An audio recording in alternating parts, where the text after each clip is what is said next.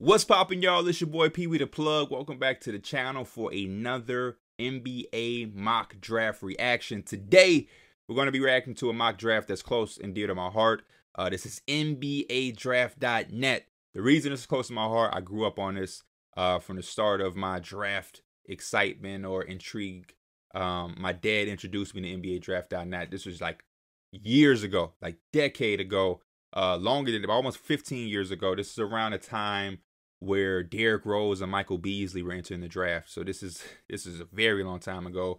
And since then, you know, growing up, when I was getting into the draft and everything, scouting players and player comparisons, this was always my hub and my place to go to. Way before we had iPhones, iPads, and all this access to all of this draft content, this is where I went. I drafted. I mean, I would go into the library, print out scouting reports, highlight the player comparisons, and study it from this hub right here. So you know, hindsight now, all the draft information, a lot of people laugh at NBADraft.net because the comparisons can be all over the place and everything. But I remember in the early 2000s coming here to get my draft info on every prospect that was in the draft. I was 7, 8 years old. Now all of these years later, they're still here, still doing their thing. And me and my dad talked about it about a week ago, how this was the place for us to go.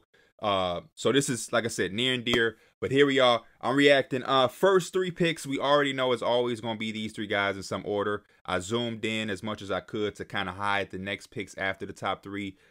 Starting with the Magic, the first overall pick, Jabari Smith Jr. No surprise there. I've heard a lot of rumblings and rumors that they're set on him or Chet, which is surprising to me. I've said it a bunch of times. Paolo would be my #1 pick just because I think he fares as a #1 option and go-to guy, and I really think that's what the Magic is missing. It may be hope within the front office or something that they see that makes them think he can develop into that, because Jabari Smith is still extremely young.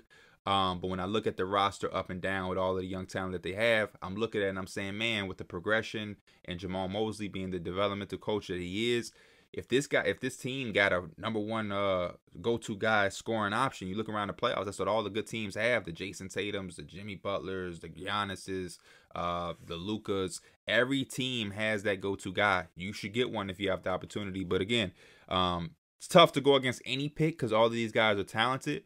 But when you see the #1 option potential in Paolo, I would lean more to him than Jabari Smith Jr. I look at Jabari Smith Jr. as a guy that complements the main guy.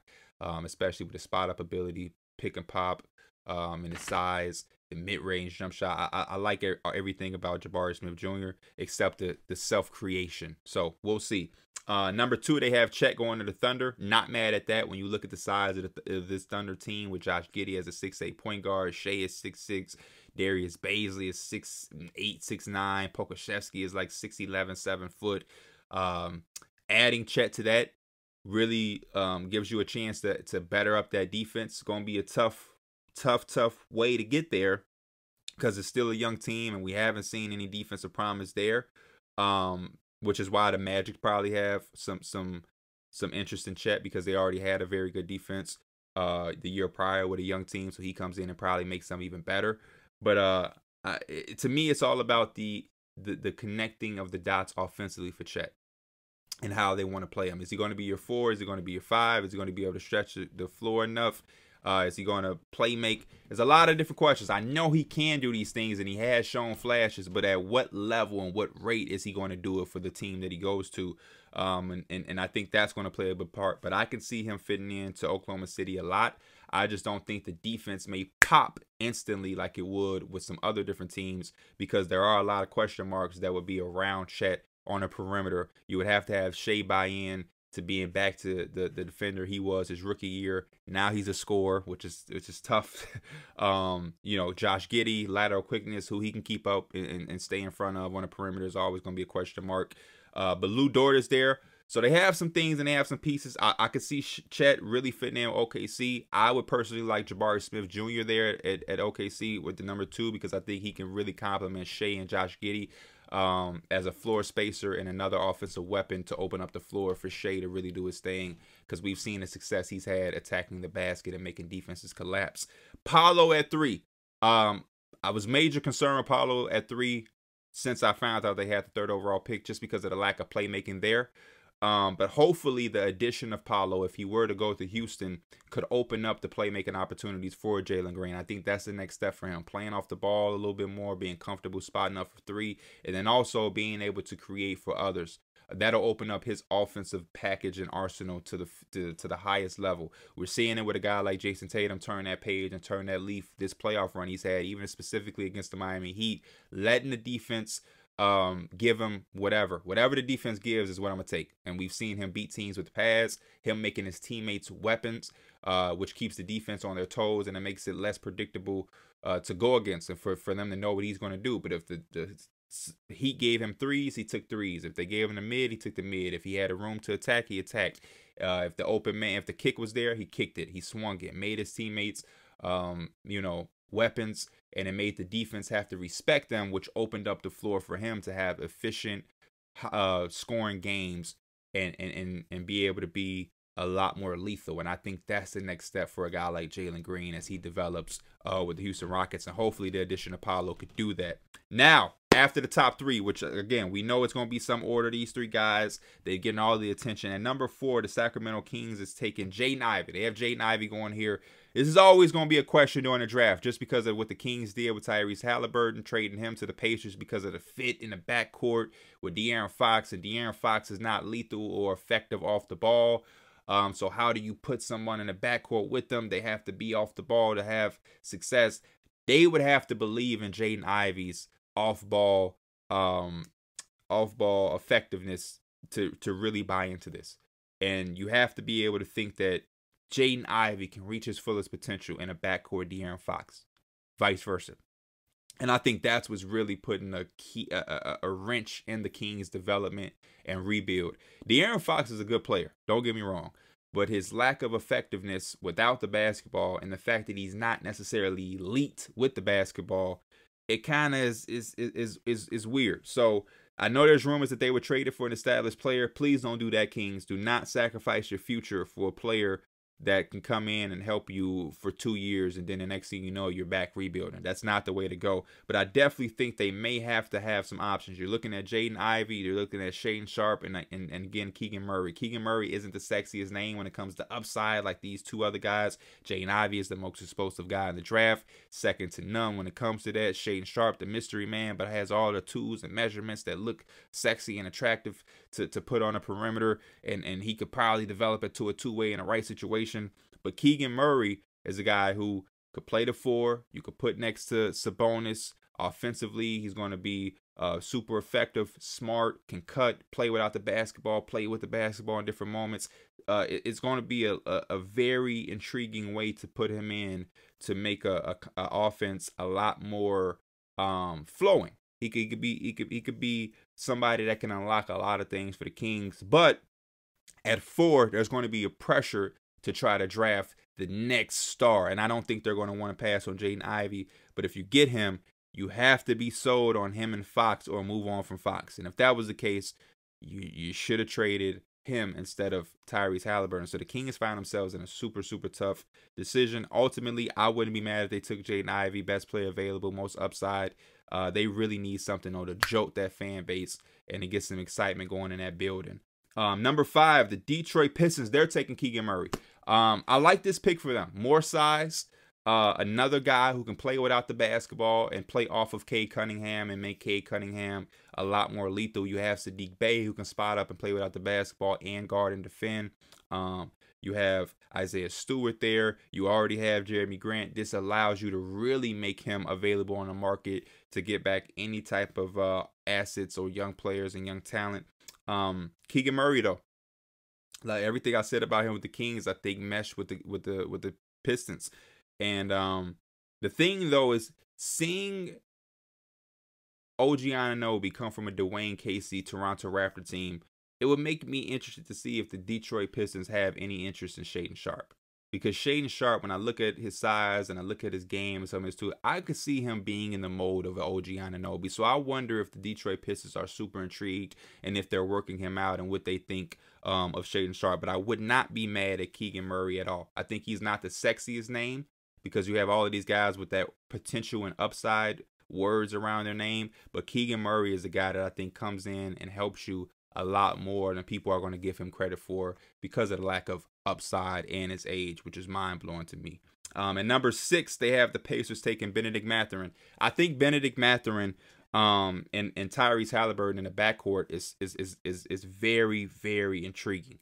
Or even if you put Bennedict Mathurin at the 3, just because Tyrese Halliburton, his ability to play make out of the pick and roll, decision making, his shot making, and then you pair that with Bennedict Mathurin's defense, his size, 2 6'5", 6'6" guys in the backcourt. They can defend multiple positions. They can switch off of guys, very interchangeable. And then you take it to the offensive end where Bennedict Mathurin can play off of Tyrese Halliburton. He won't need the basketball as much. He can jump up and get alley-oops. He's athletic. That pair, Tyrese Halliburton throwing him lobs on a break. This could be a really, really, really fun duo. You pair that with Miles Turner in the front court if they do decide to keep him.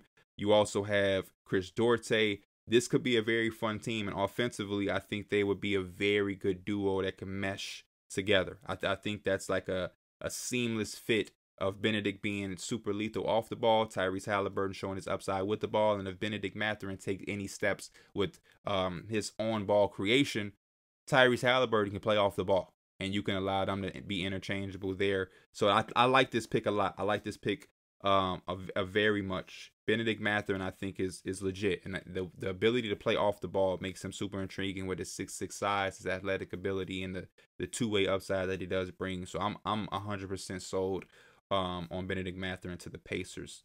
A little bit of Victor Oladipo in his game. Number 7, Johnny Davis.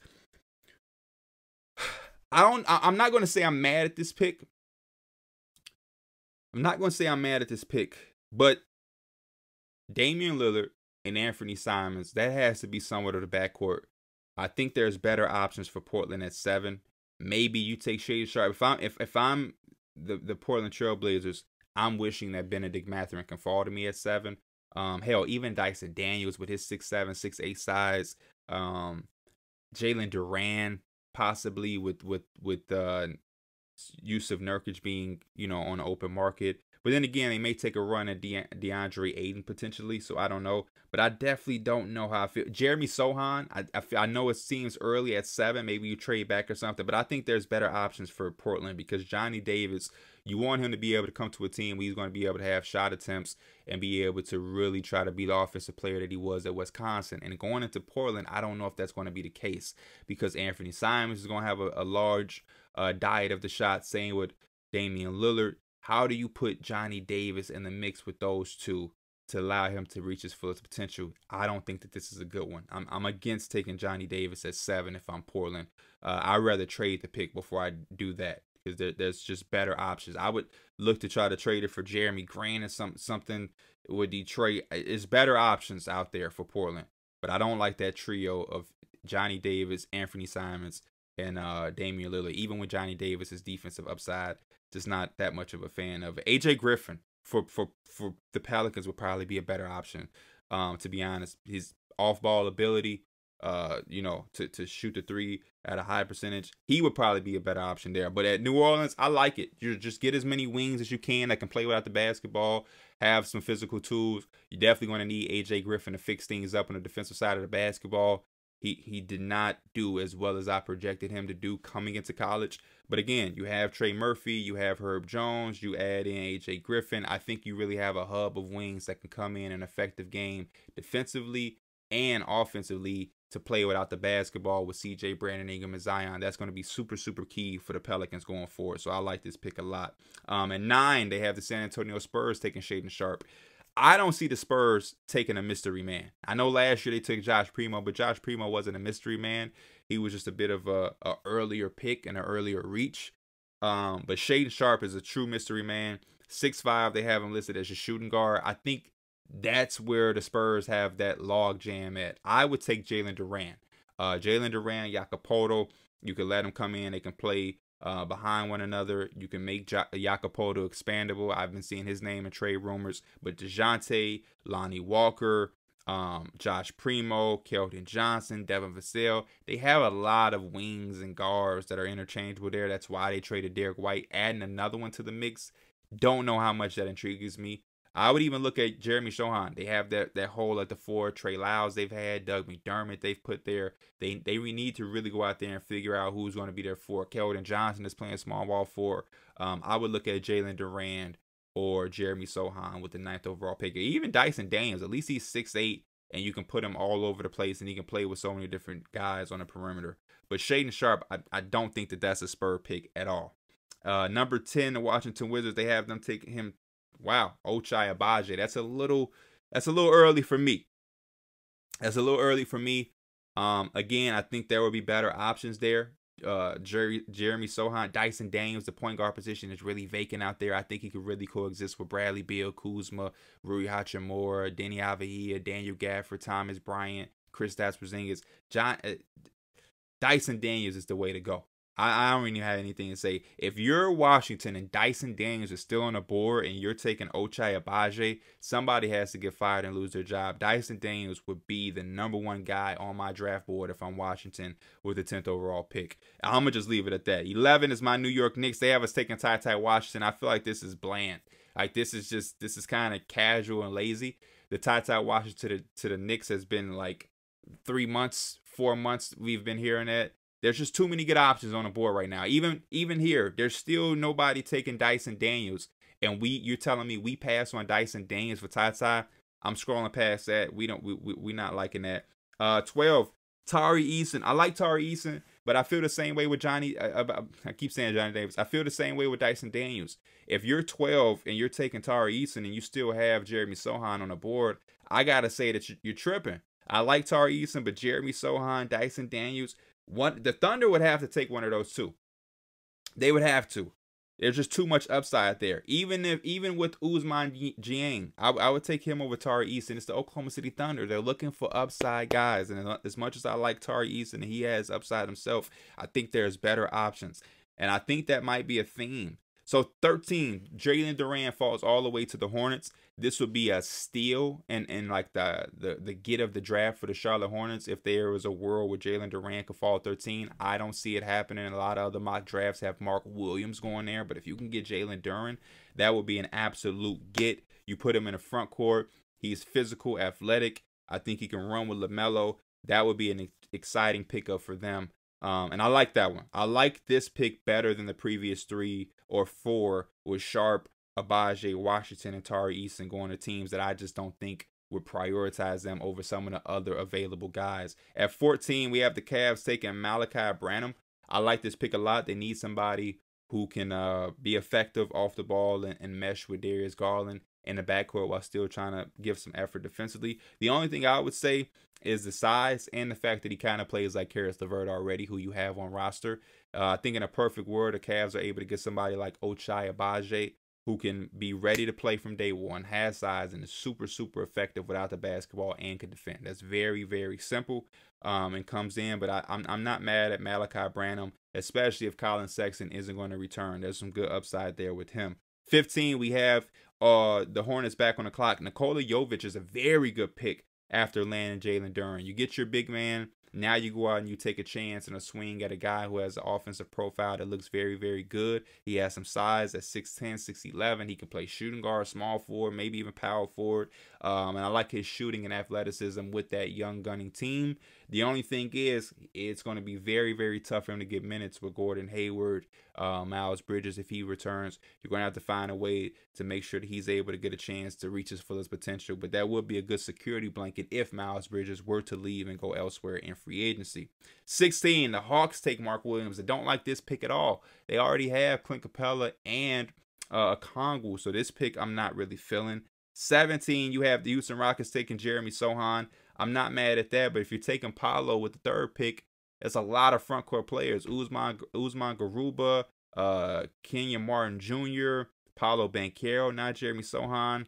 Getting a little redundant out there in Houston, especially with the need of guard play. I would look elsewhere at 17. Blake Wesley. Chicago would probably wish that they could get Jeremy Sochan. Blake Wesley, I'm not mad at, especially depending on what happens with Zach LaVine. But they have a lot of other question marks that I think that they will prioritize than the guard position. This may be a BPA, best player available move but I think there's other routes and directions the Bulls can go because with Kobe White, Lonzo Ball, Alex Caruso, Ayo, where is Blake Wesley really getting the minutes? Even if Zach LaVine returning, where do you play him? How does he really get vital minutes? It's tough because you're not playing him at the 3. So again, a lot. Dyson Daniels falls all the way 19. We're going to close this out. We're gonna close this out. I'm gonna get to closing this out, but I gotta look around some of these picks. Like Dyson Daniels falling 19 is just not it, man. It's not it. I'm sorry. I have to look around. Kendall Brown, 21 to the Denver Nuggets. I'm not mad at that. Marjon Beauchamp. But if you take Shaedon Sharpe, why are you taking him? That's like your 7th wing player. Memphis, that's a high grab for Max Christie, but I like it. Can play off the ball. Jaden Hardy is extremely low. Going to Brooklyn. They're doing that again. They took Cam Thomas last year. They're taking Jaden Hardy now. Jalen Williams has to go a lot higher. I mean, when you look at the Bulls, you look at Houston, you look at Atlanta, even Charlotte there at 15. Jalen Williams being right there, that's too low. Ousmane Dieng, I like him with the Spurs, but at 25, not 24 teams aren't passing on him with the upside he has. They're just not. Walker Kessler to Miami. Caleb Houston to yeah. The NBADraft.net, I love you. You're near and dear to my heart. But Dyson Daniels at 19, I can't get with, man. I can't get with. This is an okay mock draft. I'm giving this one like a D- or a C+, somewhere between that two. I think they have. I gotta see, when was this last done? This was updated on May 24th, not that long ago. I'm gonna need another update, man. I'm gonna need another update. My mock draft is coming soon. For those of y'all that are waiting, I got a lot of draft content that I'm working on and I'm gathering to get ready for y'all. This was cool. Shout out to NBADraft.net. A lot of curveballs thrown at me right there to close the video. Big head scratchers. I'll see y'all next time with the next mock draft reaction. I'm Pee Wee the Plug. This is NBA Weekly. I'm out. Peace.